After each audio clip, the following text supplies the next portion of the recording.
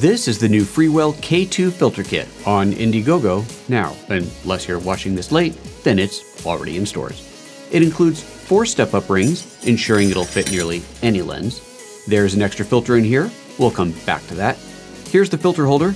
You can see it's kind of got a lot going on. There's a magnetic lens cap and the main filter, which is a 1 5-stop variable ND on one side and a circular polarizer on the other.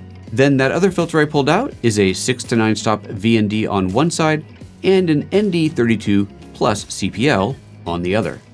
Inside is the VND base, which acts as a single stop ND on its own, and on the back is a cover, making it harder to scratch your glass.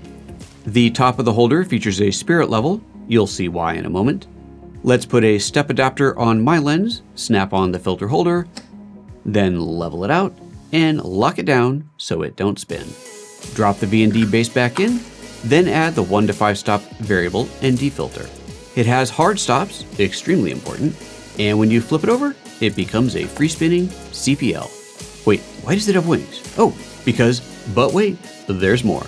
You can also get these fancy leather pouches that come with a variety of fancy square filters, including a snow mist, a graduated ND, see, now that spirit level makes sense, a gold-striped gold streak filter, and others too.